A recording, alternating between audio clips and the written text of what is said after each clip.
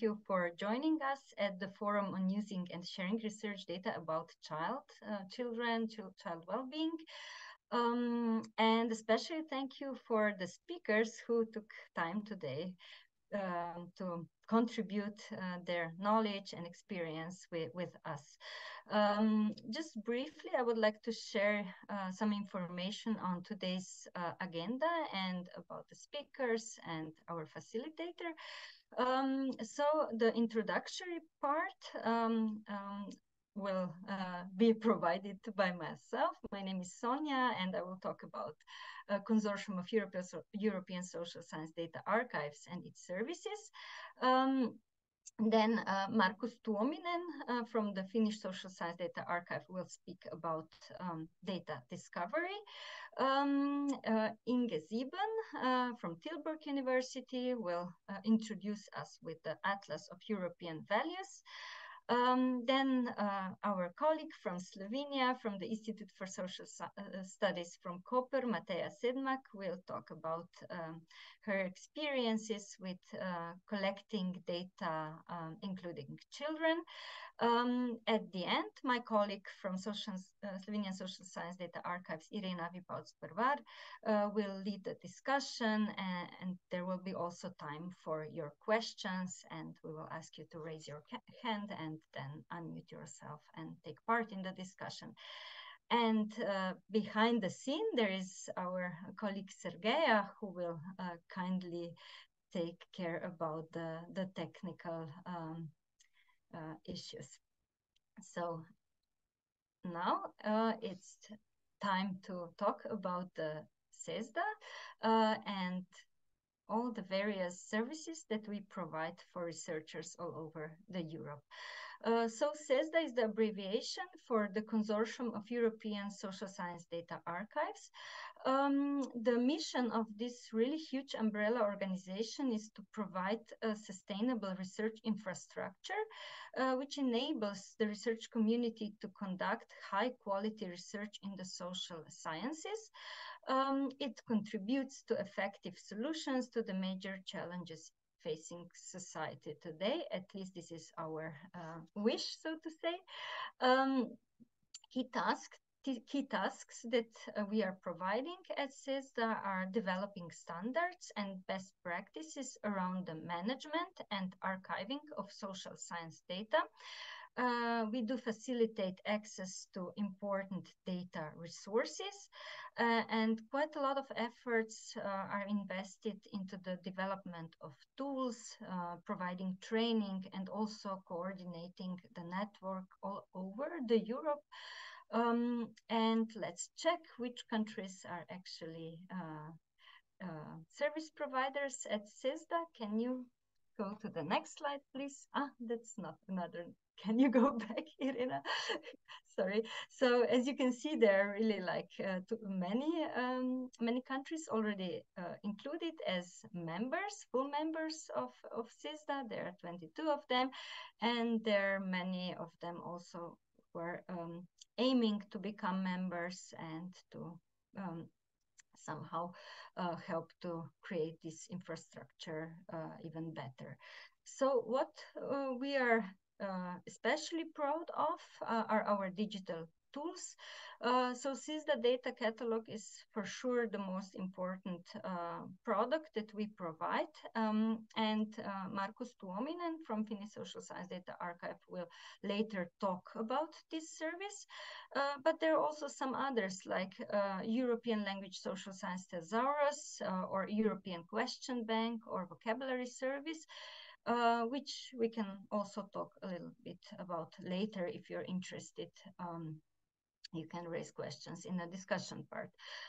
Then CESSDA training activities are also very relevant, I would say. Here at the web page of CESSDA, you can find the whole range of various activities, like the seminar that we are providing today is not the only one. There were many in the past, and there are recordings available on the web page.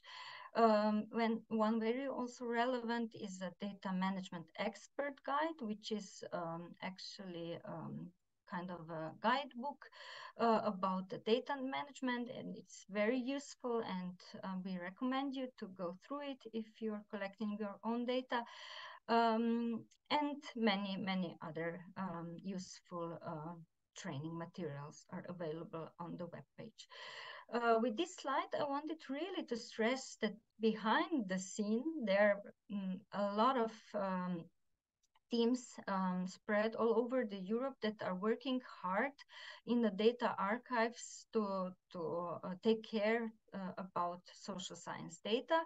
So they're listed here, and today we will try to tell you a bit more about the Slovenian Social Science Data Archive and about Finnish Social Science Data Archive. But this is just to give you the idea, and I recommend you to go and check service providers at your own countries or at on the level of CESSDA. So let's check what is to tell about the Slovenian Social Science Data Archives. Our archive was established in 1997. We have a status of being a Slovenian National Research Data Center for Social Sciences. We do collaborate with more than 90 various research organizations. So some of them were our depositors already in the past. With some of them, we are still collaborating. So just that you get the idea that there are really many organizations that we are working with. As already said, we are a member of CESSDA and also collaborating a lot with other service providers from different countries. Also very relevant is the fact that we have a status of being a trustworthy data archive, so we are capable to take care for your data sets on a long term, and we get our knowledge, or we widen our knowledge in various European and national projects. Okay, yeah, here we wanted to give you the idea what we are actually taking care of, what are our tasks in the data archives at CESSDA. So what are our services that we provide to our users, depositors of research studies? So we do acquire documents and data files from different research projects. We do process them, we store them, we curate, store the data on a long term. We do actively disseminate data, so we make promotional activities. We do assist users that are interested in your data set so that they can understand this data and use them for different purposes. And we also provide expertise on methodology and research instruments. So you can really see that there is extensive services that we can offer to research communities. From now on, I would like to talk a little bit about the typical questions that are asked from researchers when they contact us, and the answers are good to be answered before you start your research, so that you are able to avoid some common and challenging situations before publish your data. So the first question that we often are asked is, what actually do you mean when you say research data? So research data are primary sources that underpin scientific research and that enable derivation of theoretical or applied findings. This research data can be collected by different methods. This can be, for example, opinion polls, surveys, interviews, could be also mass media, social media, laboratory experiments, some fieldwork notes, demographic records, voting records, or it could be also data from newspapers, photographies, video materials, letter, diaries. So it's really a huge variety of methods that can be used to collect the social science and humanities data. So the data you can generate by your own, you can obtain it from other researchers, you can get it from data repositories. or from libraries, archives, museums, and so on. Next slide, please. Um, then what we also ask researchers when they want to publish the data with us, in what format is your data? Is it textual, numerical, multimedia? Is it structured software? And also, is it like really small and simple data set, or is it a large and you deal with complex data files? Because all of this is very relevant that we can get ready your data on time. Next slide, please. Since we are today talking about data including children, it's very important to stress that we need to take care when we deal with personal data, and in social sciences and humanities, personal data are quite common and very often processed. And personal data are not only the name and the place of the where the person lives, but it's also about the sexual orientation, religion, health data, ethnicity, and can be also identifiers used online. So we really need to be aware of this when we deal with personal data. We need to respect the legal framework in European Union. Especially, this is General Data Protection Regulation, and also the national legislations, which can vary from country to country. So the legal ground quite often used is when collecting data on people is informed consent. This informed consent needs to be written very simple. It needs to be asked what you are collecting, how you will collect and process your data, and when, of course. In this activity, it's very good to contact your data protection officers on your in your country or at your organization. You go through the ethical reviews, and all of this can help you to improve your activities, and that you are on a safe side with processing personal data, especially when you're including children. Next slide. As you can see, this can be very complex. You need to think ahead about many various questions and issues and so on. And from experiences, I can say that quite often this is very stressful for researchers. That's why it's very useful to use research data lifecycle as a model, which illustrates the stages of data management and describes how data flow through a research project from a start to finish, and that you structure your data management planning from the beginning until the end of your project. And even after your research is complete, you need to know what will be with your data. So research data management plan actually refers to how you handle, organize, and structure your research data. It is a living document that changes together with the needs of the project and its participants. It needs to be updated through the project so that you can be sure that it tracks such changes over time and that it reflects the current state of your project. Okay, next slide. At CESSDA, we have actually developed a guide, which I have mentioned already before.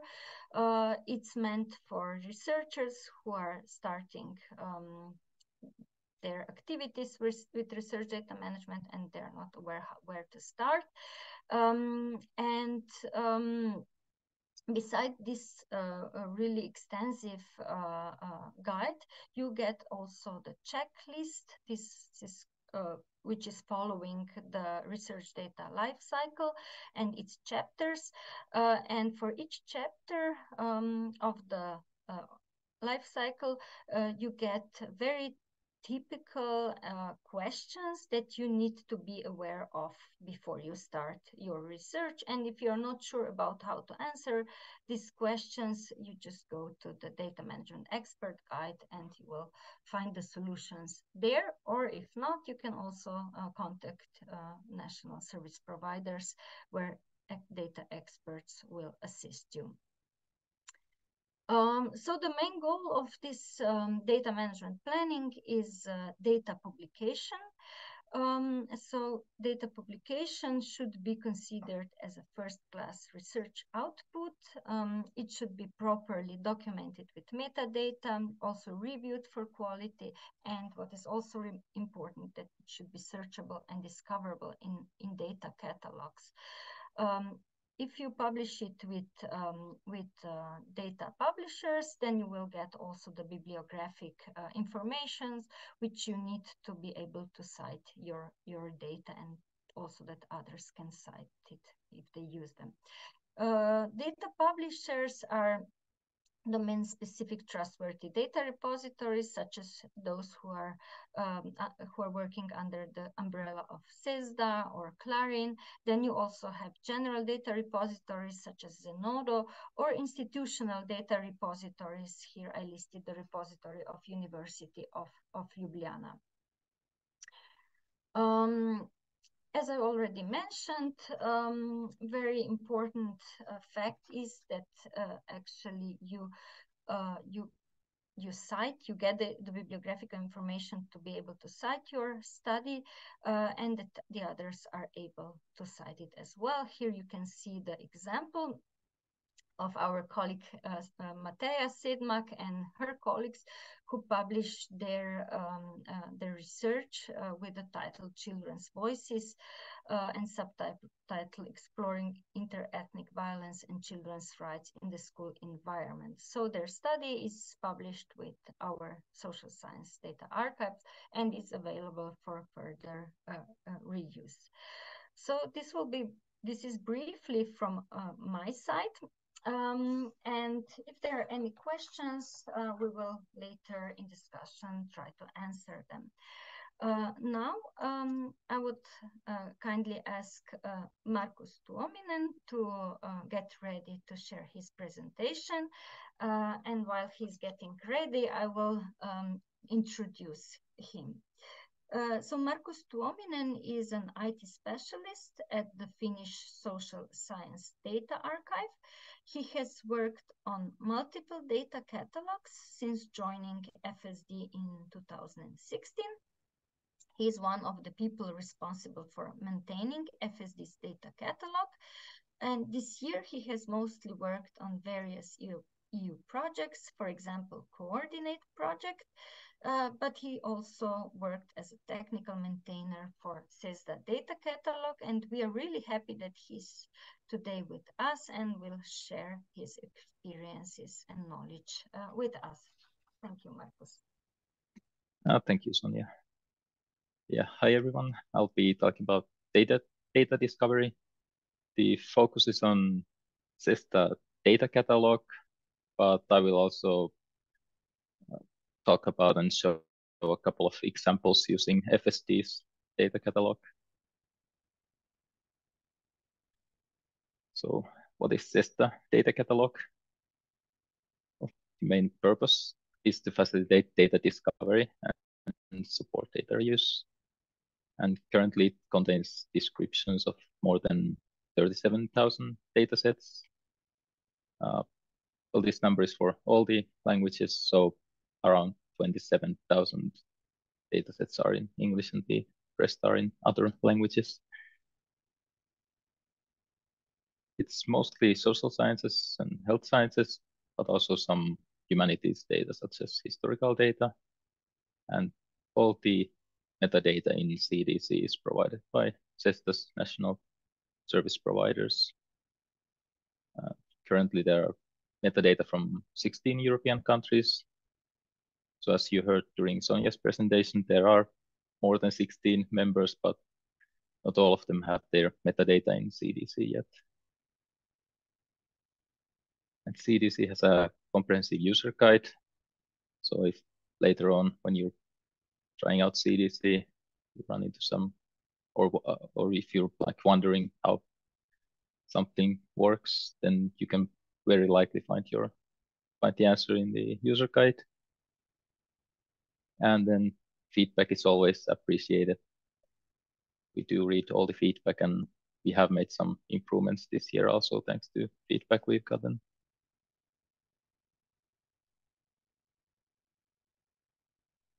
So how to find interesting studies? I picked some information about free text search and the filters here, but I will show how it works in CDC also in just a moment. So the free text search, it searches from all the metadata fields, but it does prioritize some of the fields when it comes to the relevance of the results. So title is like most important, and then abstract, but also creators and keywords. And the free text search uses AND operator by default. So that means all the search terms need to be found. And there are a bunch of different operators you can use, and they can also be found in the user guide. And double quotes can be used to find a phrase.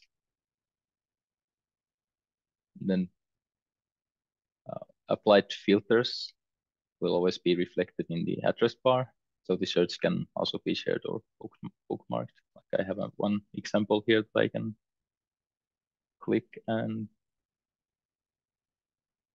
okay, yeah.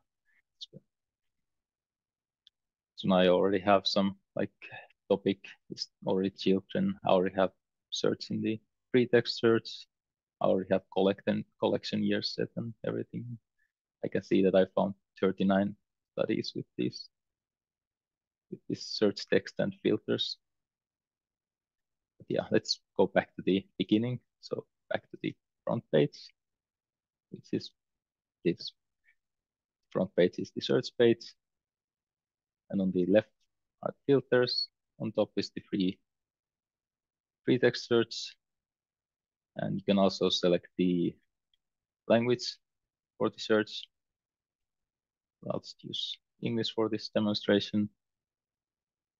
So if I'm interested in data about child and youth well-being, I can, for example, find relevant topics like children or youth. And now I have 1,353 studies. And I can also limit it to, let's say, 2019, for the last 4 years. And now it's 92 studies. And then since the free text search searches from all the metadata fields, I can, for example, if I'm interested in like cross-sectional studies, I can write cross-section, and now I find 44 studies thanks to that. Since there is no filter that would have cross-section in. And let's see. Let's say I'm interested in this result, so I can open it. I open it in a new tab. By default, I think, yeah, it opens in the same page, but go to the separate tab. Here you get all the metadata that is available in CDC. There's a lot of creators on this one. The permanent identifiers, abstract, topics, keywords, a lot of fields for methodology, and then access information. And we'll talk a little bit more about access information a bit later.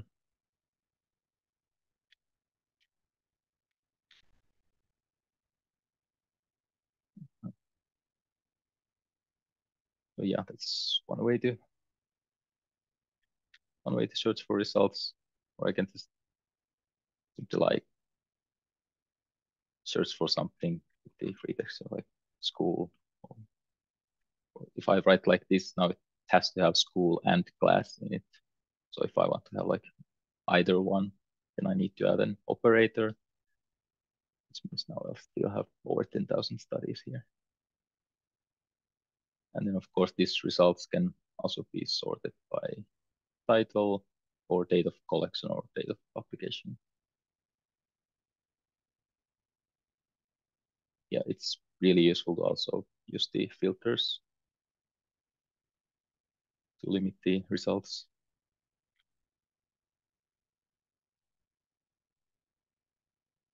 Let's see. Brief look into the shirts. Like there's a lot more to talk about, but I won't go into too many details. I will say that like I already mentioned, the user guide is really comprehensive, so you can find a lot of information, like how to improve the search through some advanced search. And it also has examples in this user guide.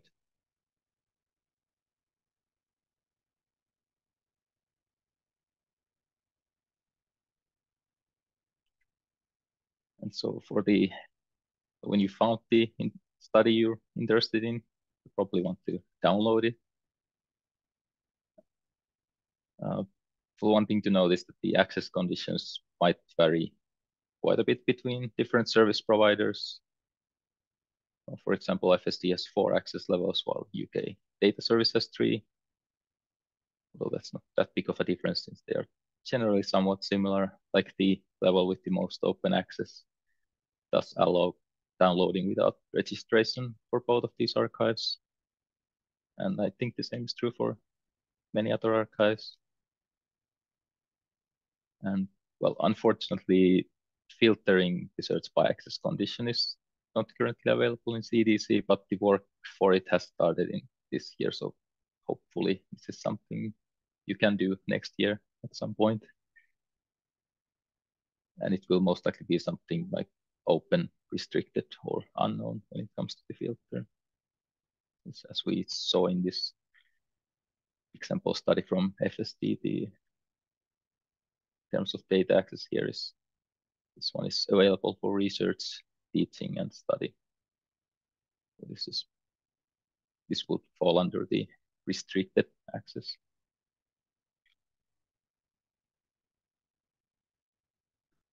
And also, data might be in the local language only, but some archives translate at least quantitative data files into English on request, free of charge. Like I know FSD offers this service.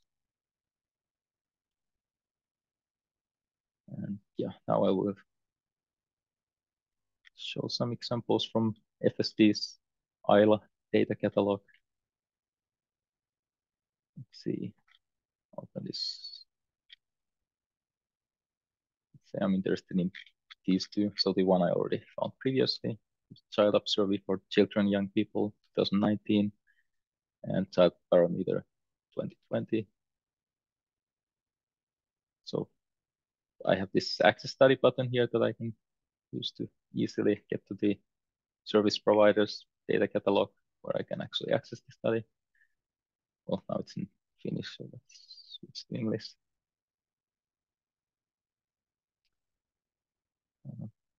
Well, here we have basically the same metadata that we already could see in CDC, and maybe some extra ones. And then we have the download data tab where we can actually download the data.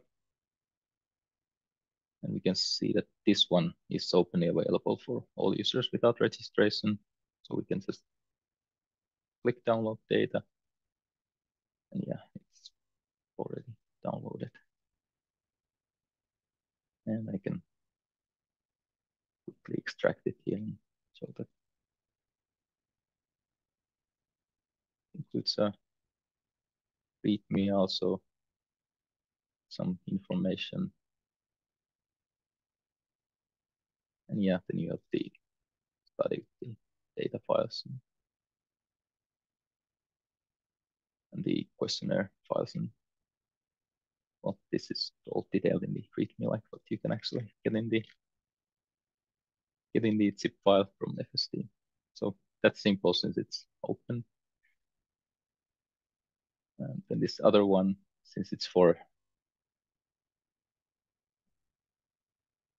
research, teaching, and study, it does require registration. So I'm not gonna show the whole process here, but it is still pretty simple process. You just need to register. And well, if you are a student or a member of staff from a Finnish university or research institution, then there is a simple way you can, like an easier way to register here, since we support Haka login. But for everyone else, you need to apply for ILA account. Basically, you just need to fill this, and then you'll get your account hopefully really fast. And now I realize that even though I've selected English, the service language is selected as Finnish by default, but yeah, you can switch to English. So you can actually get your emails in English, like all the automated mails and things like that. And after you've registered, then it's basically the same process as it was for the other dates. It's like you just click the button, but since you, well, actually, yeah, then you can click the button, but then it still needs to be approved before you can get the, like actually access the data.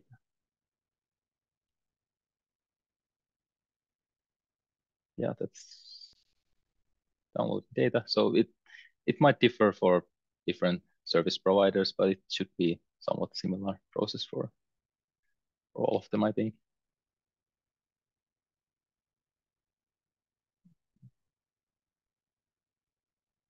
Yeah. Actually forgot to set the timer to know how much time I have left, but I want to show a quick preview of upcoming coordinate portal also. So this is work that has been done in coordinate project. It's Horizon 2020 project.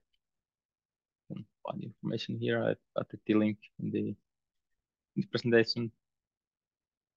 And the main source for it is CDC, but all the metadata, all the data sets in there will be related to child and youth well-being. So it's a thematic portal, thematic data catalog. And it will also have some other sources, most likely. And there is an early development version, but the actual release is actually in early 2025. And it will be under a different domain, so not this one. But you can see that this is similar to CDC. It's using part of the same code as CDC. So after you master CDC, you can most likely use this pretty well also. And yeah, it's still heavily work in progress. So there are some experimental things, some things might not work too well and things like that. So it's just a preview. So you can look forward to the actual release in 2025. Okay. So,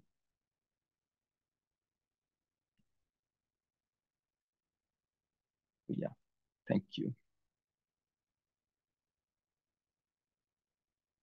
Yes, so thank you very much, Markus. I believe that things might look complicated for some participants, but for us who work in the data archives, everything is quite clear. And if anyone has any questions, we are more than happy to assist you if you try to access some data and you find some troubles or challenges. Do not hesitate to contact us. We are real people behind the web pages, and we are always happy to support you. So now I will kindly ask Inge to get ready with her presentation. So Markus will stop sharing, and while Inge is preparing, I will read about her bio. So Inge Sieben is Associate Professor at the Department of Sociology at Tilburg University. She works on data dissemination of the European Values Study, is a co-author of the Atlas of European Values, published in 2011 and 2020. She's also coordinator of Erasmus Plus project, European Values in Education, in which interactive tools visualizing European value study data were developed. And we are happy to learn about these tools and what is available there for researchers dealing with data on children. So Inge, thank you very much for joining us. Well, thank you for inviting me and also for being able to talk about the Atlas of European Values, and thank you for the introduction. So I mainly work on European value study data, and the European value study, I'm not sure everyone knows, but it's a survey data project. It has been around for a long time because they started in 1981 with collecting data in European countries. And we ask respondents about what they find important in life. So it's about their values. And these values, they have many domains. It's about religion, work, family, politics. So there are many different items in the survey. And a lot of researchers use the data. So that's nice. They're also, you can find them in the CESSDA databases. But we thought the data would also be interesting for a more general public, maybe. And that is why we first started with a paper version of the Atlas of European Values to disseminate the data. And we thought visualizations like graphs and maps are a good way to represent the data, to present the data in an attractive way. So what we did is first have this paper version, which you can download in open access. This is the 3rd edition with the latest wave of the European values. So you can download it for free. And in this atlas, we present the data in mostly maps, but also graphs. And we have some small texts surrounding it to make it attractive for people. Following up on this, we were approached by, let's say, a teacher university. So universities who train students to become teachers in secondary schools, because actually this way of presenting the data can be used very well in education. And actually in education at more levels than only secondary education, also at primary education, the highest groups, secondary education and higher education, students can then work with the data without doing real difficult statistical modeling. And they can still look at the data in both a descriptive way and also maybe a comparable way. And for that, a paper atlas is nice, but it is even nicer if you have interactive tools so that they can work with the data themselves. So that is why we went to an, let's say, website version of the Atlas of European Values. And I will go to this website now. So instead of doing the slides, I will try to see if it works. So I will stop share this screen and then I will, I need to open it first. Just a moment.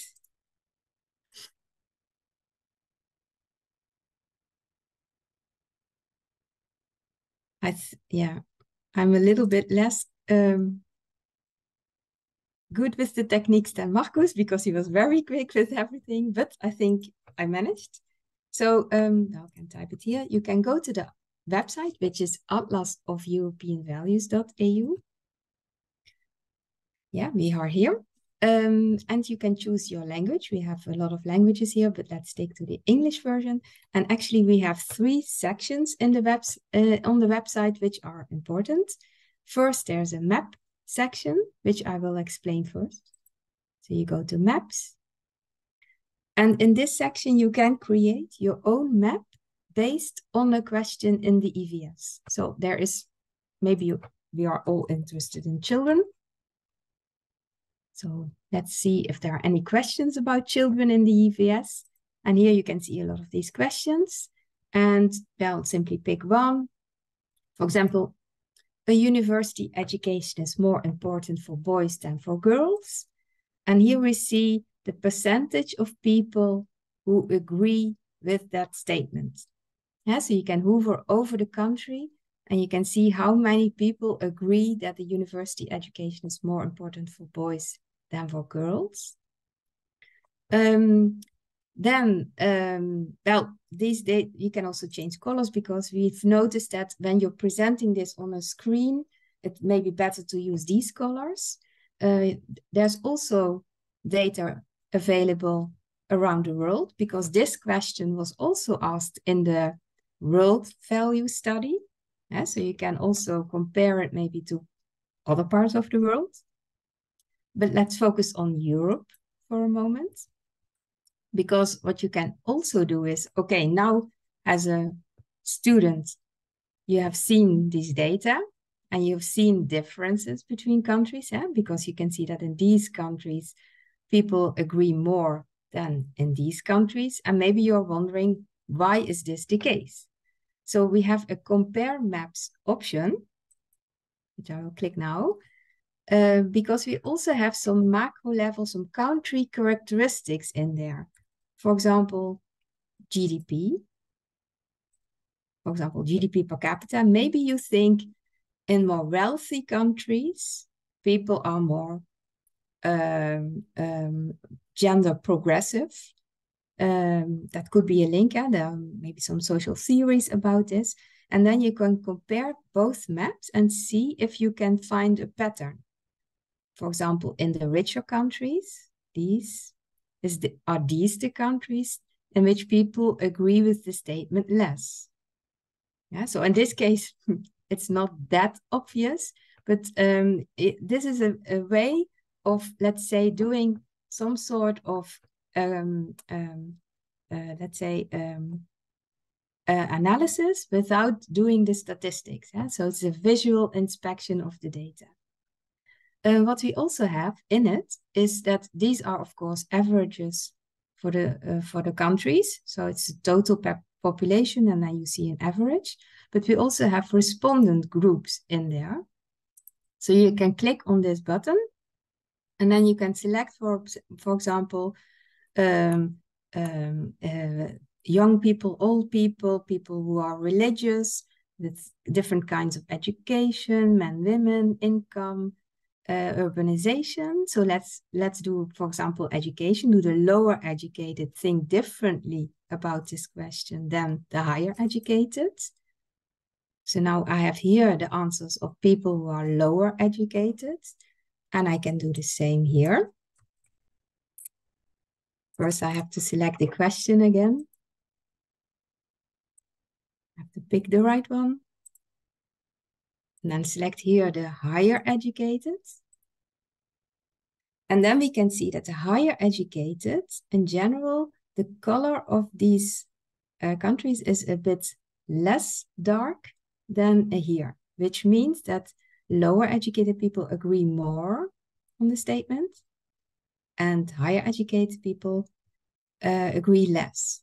Yeah, so this is also something, sort of an analysis of the data by comparing these respondent groups.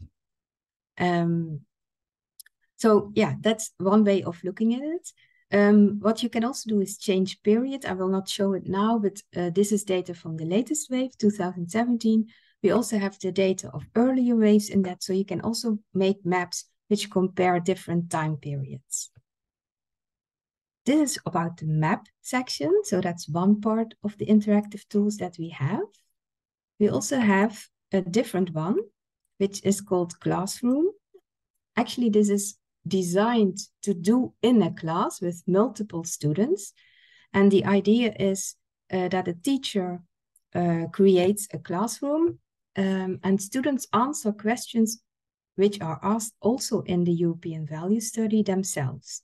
And then the answers are combined into a certain dimension, and then we can see where the position of students are in this dimension. Well, I already created one of these classes, so I will now show you. This is the screen that a student gets. So we can type in a nickname. This nickname doesn't have any meaning. It will not show up in the graph because, of course, it's, yeah, it can be sensitive, right, to answer these questions. It's your own opinion, and you don't want maybe to show it to the whole class, but this nickname is simply for your own purposes there. The teacher will give you the student code. In this case, it's this. And then you simply get some questions which are also in the EVS, and you answer what you think is the answer for that question. So I simply click now on some questions. So here's another one.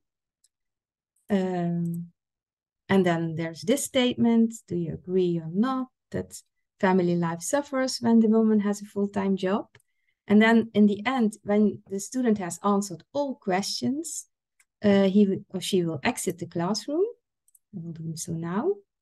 And then the teacher will show the results. And this is done in a classroom. And here you see with all the dots, these are where pupils are, where they positioned themselves. Here we have this dimension, which is called post-materialist values, which were the questions about what do you prioritize that a government should do? Should it focus more on material things or more on post-material goals? And the second items, they all are related to gender equality values. Yeah? Do you think that men and women should have the same rights and the same kind of roles, for example? And the higher the score, the more you agree with that. We also see here the average of the class. And if you do this in multiple classes, you can combine these data. So you can, I don't have that right now, but then there are more dots available, which is very nice if you have like an exchange with the school, maybe abroad. And you can see if there are differences. But what you can also do is here, add the data of the European values in it, because here we can see how the average in that country responds to these questions. So for example, we have here France. So the average of France is here, and the average of the class was here. So they can compare themselves to averages of all countries. And again, we can here select also, sorry, not here, this is the country, here, respondent groups. Yeah? So we could also say, I'm not interested in the average of the country, the total average of the country. I'm interested in the average of young people in that country. And then they pop up here with the blue circle around it. And in this way, people can also compare their position with the position that Europe has, let's say. And the goal of all this is two things. First, work with data, get a feeling for data, so that we are talking about averages, but that there are differences between groups of people, but also between countries. Second, to discuss these differences and similarities and to think about why are they there, to introduce some social science theories maybe into this discussion. And third, to think about their own position, because pupils, they have their own opinion on matters. And it helps them to think, what do I think? And why do I think this? So it is a tool to help them communicate about their values, one could say. And in the end, the goal is also to maybe, if you look at this from a civil society perspective and citizenship education perspective, the goal is also to create more awareness of different opinions, to create tolerance, or maybe also to think about in a democracy, you have different opinions. Why are they there? So there are this, let's say, values communication part is also in, let's say, didactics a big part of this. And then if you go to the third section of the website, which is materials, here we developed a lot of teaching materials for teachers in secondary schools mainly, but you can also use them in higher education to work with the data. And there are really nice work forms that you can adapt in class here. You can look for subjects, but you can also look for what kind of skills do you want to teach the pupils. There are instructional videos here to present, let's say, how to work with the tools. There's some theoretical background. This is mainly on 5 domains: on migration, democracy, environment, solidarity, and tolerance. We made a report shortly describing the main theories about this. There is a short version and a long version because, not all students like to read long texts. And there are also some infographics, and they look like this. So there's about democracy, for example. What are theoretical perspectives here? So different types of support and how do they work? How are they linked? So if there are differences between countries in this, for example, in political trust, where does this come from? It has to do with traditions and the functioning, but also the level of corruption and macroeconomic conditions. Here the differences are shown. And then we also have some individual characteristics which can explain the differences, for example, income or men versus women. Let's see, then I can quit this. Yeah. This is mainly about the website that I wanted to show you. Then I go back to my presentation and then finish that. Let's see if it works. Yeah. Yeah. So in the project, we work together with a lot of partners, also with schools, to create all these materials and interactive tools, because we really looked also at the curriculum of things. And I would like to tell you about next step, because the project ended. So the tools are available, the materials are available, but we will continue working on it. First, with a didactical approach. That's a follow-up Erasmus Plus project in which we really focus on how can teachers teach about controversial issues, because they really struggle with this.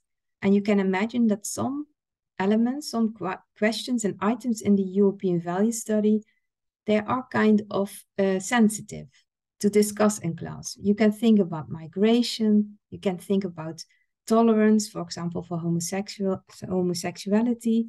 There can be really strong opinions about this in the class, especially in classrooms which are diverse or which are maybe also challenging because there are somewhat lower levels of education or different backgrounds of students.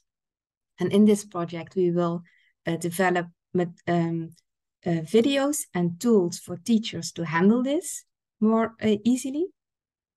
Plus, and this is really exciting, there is a big project which is called Info for Next Gen, in which a lot of this big social science survey infrastructures work together. So it's not only the European Value Study, but also the European Social Study, the International Social Science Program, the GGP, the EQS, and the European Barometer data, to make these data more accessible to researchers and to the general public. And we will build on this eValue tool, which is actually only European Value Study data and some items of the European Social Survey data, to make it even bigger and combine data from all these data sources, as well as on more themes. So now in the European Value Study, of course, there's a limited amount of topics that are discussed. So here we have data which is more broader. So yeah, I'm really looking forward to work on this on these tools. That's it from me. Yeah, thank you. so thank you. And if you have any questions or feedback, I'm happy to hear it. Yeah, thank you very much for this colorful presentation, which really shows how important it is to have this data from big international studies, to have them published and to be able to reuse them, and especially for these tools which are useful to bring them to the classes and to teach students how to use the high quality data. And now I will ask Dr. Matea Sidmak to get ready for her presentation. Matea Sidmak is a sociologist. She's a head of the Institute for Social Sciences at the Science and Research Center Koper. Her research interests include ethnic and intercultural studies, migration and integration, management of cultural diversity, sociology of everyday life, sociology of the family. She is the leader of many national and international projects, the most prominent the Me Create project, which is abbreviation for Migrant Children and Communities, and the Transforming Europe, funded by the Research and Innovation Grant Scheme in Horizon 2020 program. So, Matea, please, the floor is yours.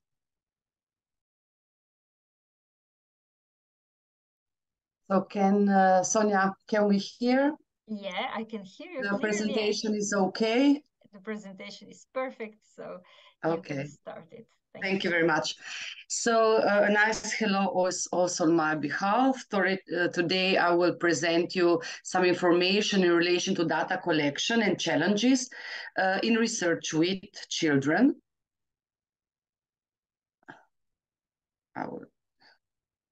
Okay, so the aim is to share some experiences.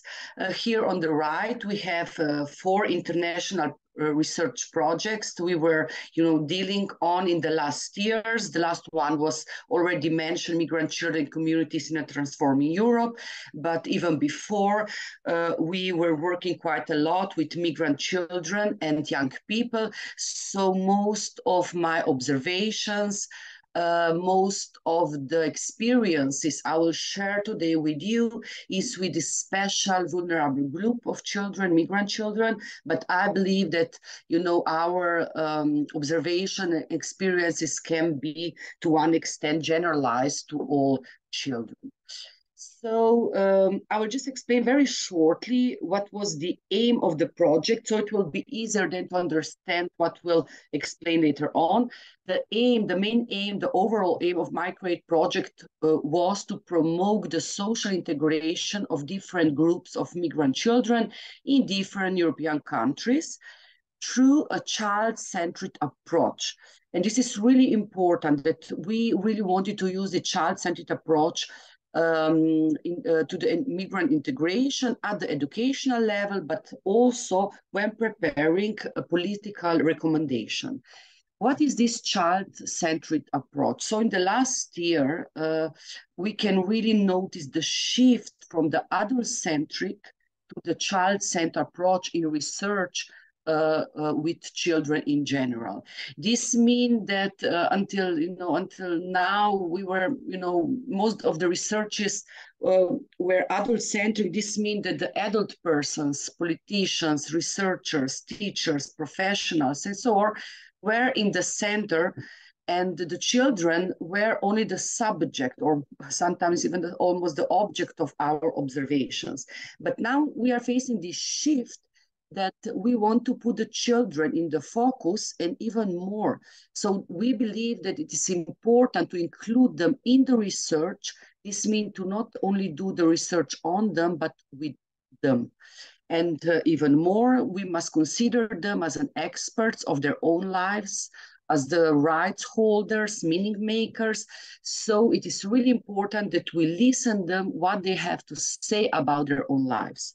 So we see them as the competent, as an active agents, and therefore, in all type of researches, it is really important to consider their voices, opinions, experiences in all phases of the research. This means in methodology, in the whole research process, but also when we are preparing the policy recommendations that will, consider them and have influenced them. So this is this huge consortium, more than 50 academic institutions that were involved in this project. And very shortly, the research was conducted on migrant and local children in 10 countries and using different types of methodological approaches, from participant observation to a qualitative and quantitative research, more concretely art-based approach, collection of autobiographical life stories or interviews, focus groups, and surveys.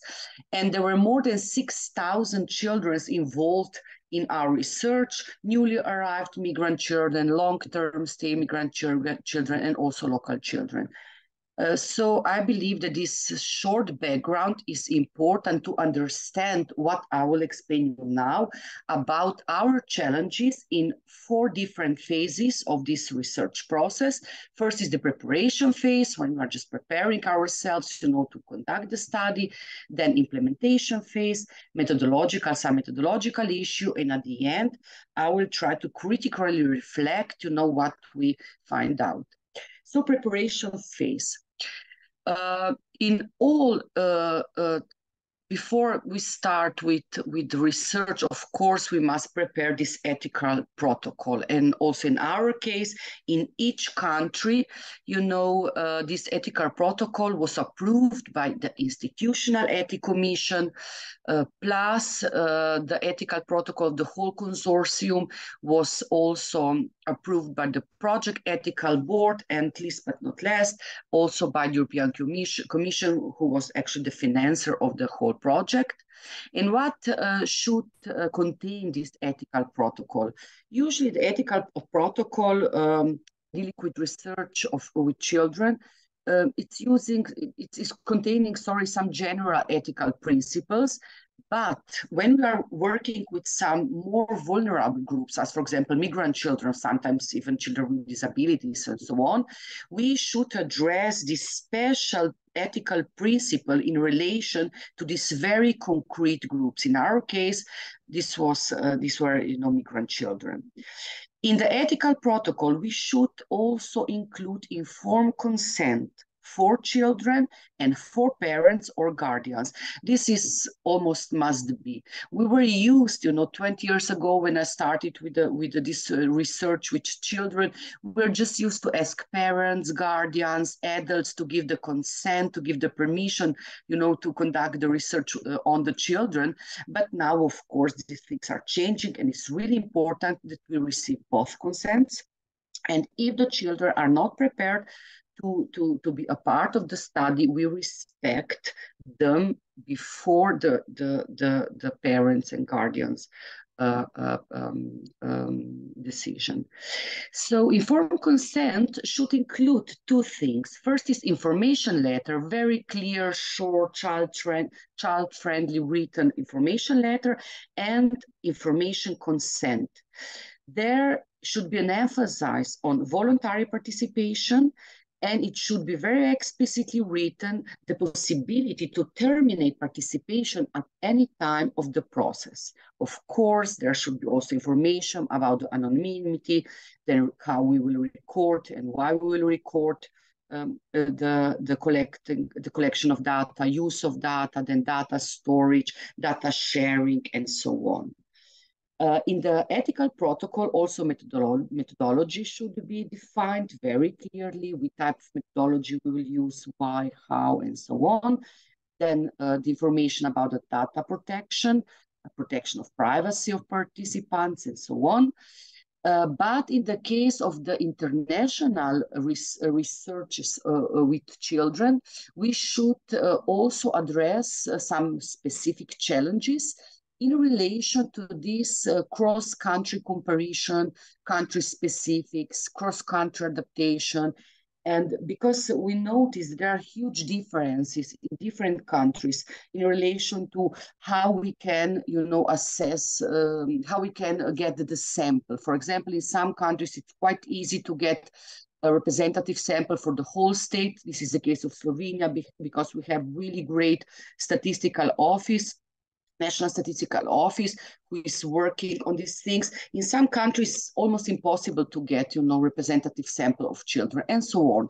Then we must culturally adapt the questionnaires and all other measurement instrument, and so on.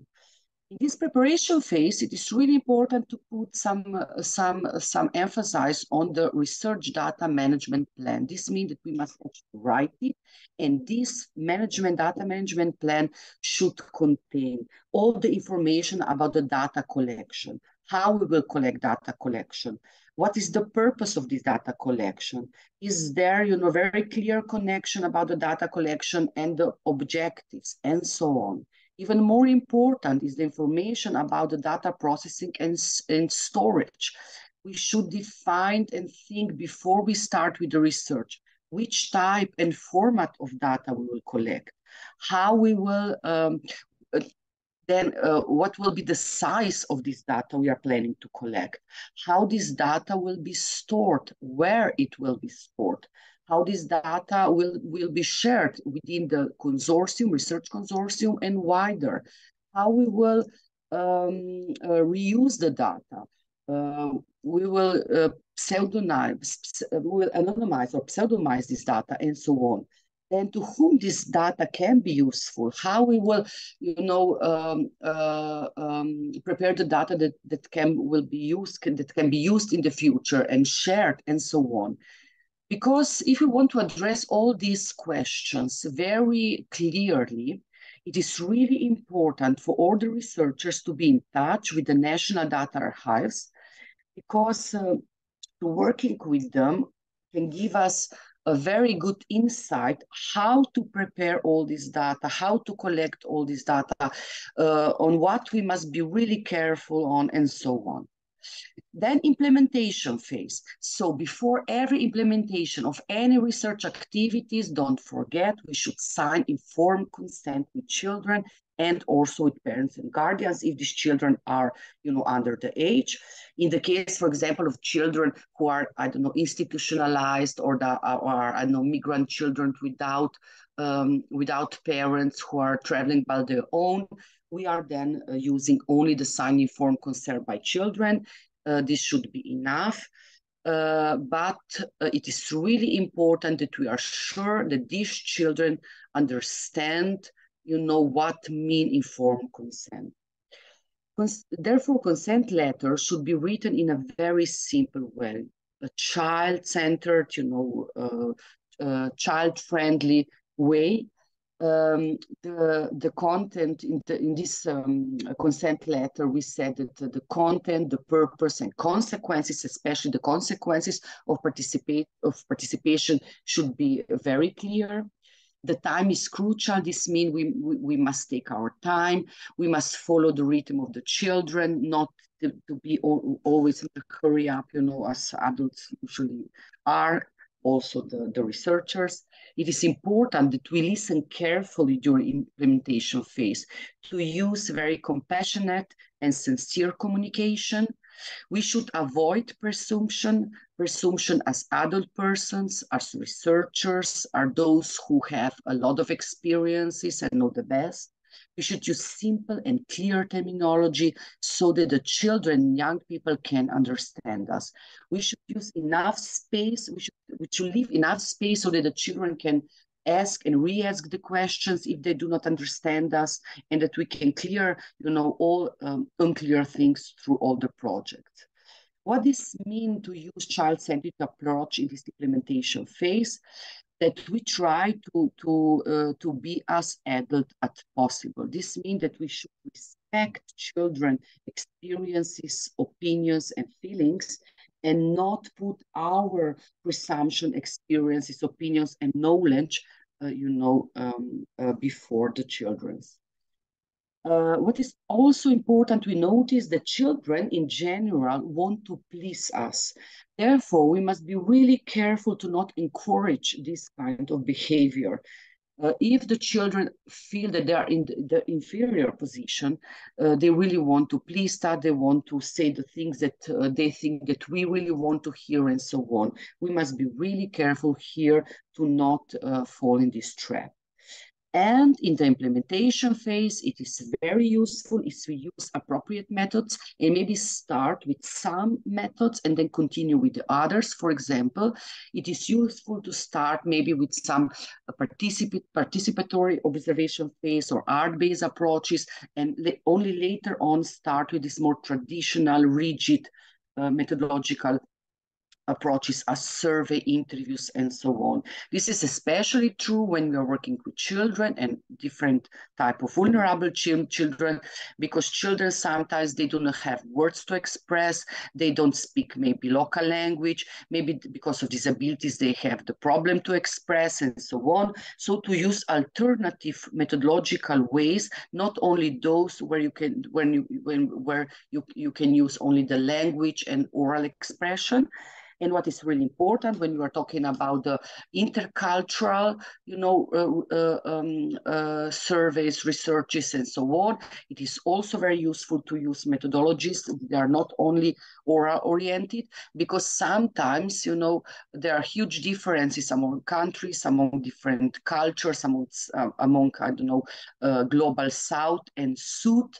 In relation to how we understand the questions. Methodological issues.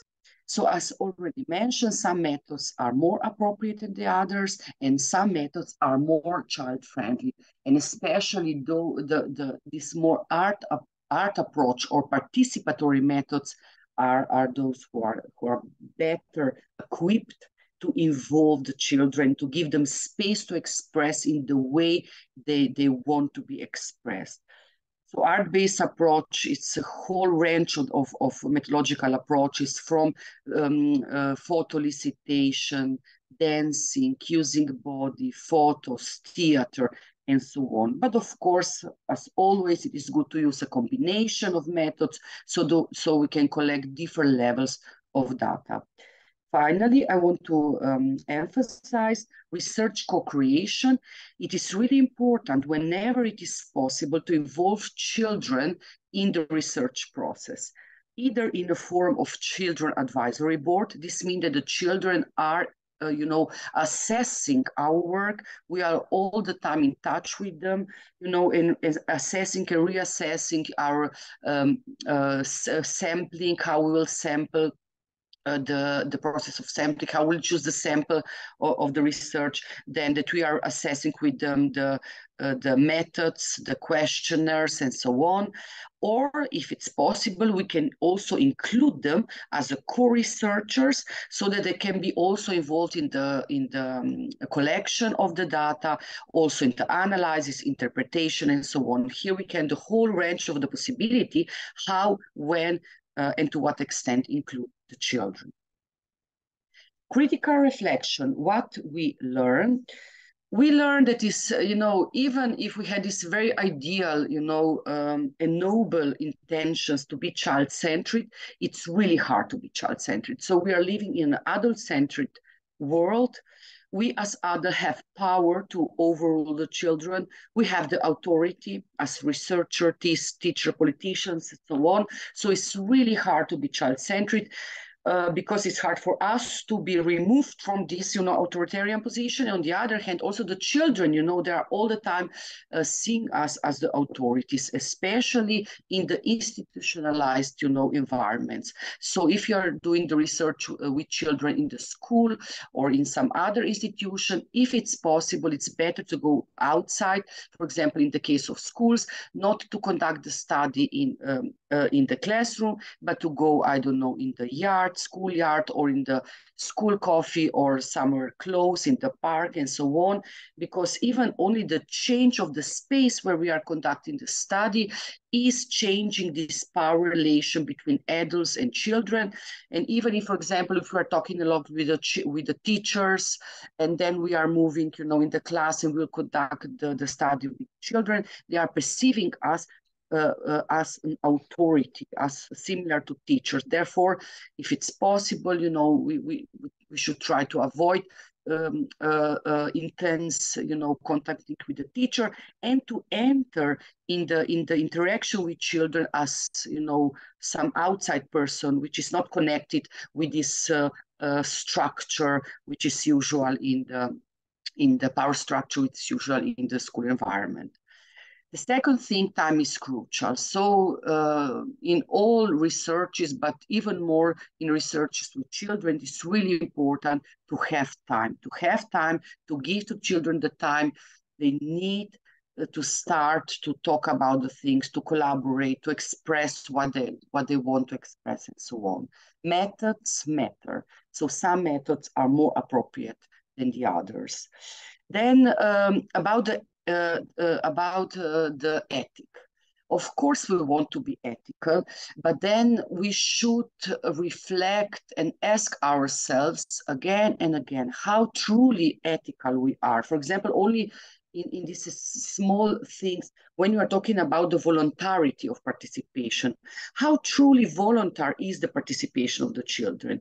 If you are conducting the research, I don't know, in the school environment, automatically, if the children will, identify us as a teacher, friend, as someone who is a part of the institutionalized school environment, they give us, symbolic authority, and they will participate because they are trained, they are used to participate in any school activities. Similar is in the family environment. If we are entering, in the domestic environment, and we are asking parents and the children if the child can participate, I don't know, in the well-being measurement and so on, as for example, now we are doing in the guide project, we notice that when the parents are giving the permission, children, they are giving the permission automatically because they are just following, the will, the wishes of the parents, and then how truly voluntary is their participation. Now we conducted in the last year the pilot research measuring well-being of children in Slovenia on the random sample, also in the Slovenian case, and we noticed that some children were really having a crisis because they didn't want to answer. They were crying in front of the parents and in front of the person who was collecting this data because they felt obliged to do it, but obviously they didn't want to. They felt frustrated. Then personal influence of the researcher. We as a researcher, when measuring, children well-being or when conducting some other research, it is really important that we reflect about our, influence, because with our presence, we are influencing, we have our personal expectations, feeling, attitudes, and so on. We have some interiorized prevailing discourse about the children to be vulnerable per se, migrant children even more, and so on. Okay, and then the last thing I would like to address is this general reflexivity. We believe that every time we are conducting the research with children, it is important to write also some type of reflexive report. And in this reflexive report, it is really important to situating ourselves socially, emotionally, in relation to respondents, and so on. Why? Because our individual position, who we are, for example, in my own case, I'm female, middle-aged, and so on. I'm not with migrant background, but I have some other features. This is actually influencing the whole research process. This is influencing my interest. This is influencing how I will, prepare the hypothesis. This is influencing my selection of the methodology, and so on. It's also influencing how we translate data into theory. So this idea started in the 70s with the influence of the feminist, theorists, when they started to address that the whole research act is not neutral, but is actually really strongly impacted by who we are and our responses. So least but not least, we must reflect when we are working with children all the time these power differences, because even if we we involve ourselves in the least adult rule, if we are well aware about this child-centered approach, and we really want, to be as neutral as possible, there is this power differences because we are adult, they are children, we have knowledge, we have longer experiences, and so on. So this should be considered all the time. So thank you very much, Sonia. I'm open for the questions and some other explanations. Yes.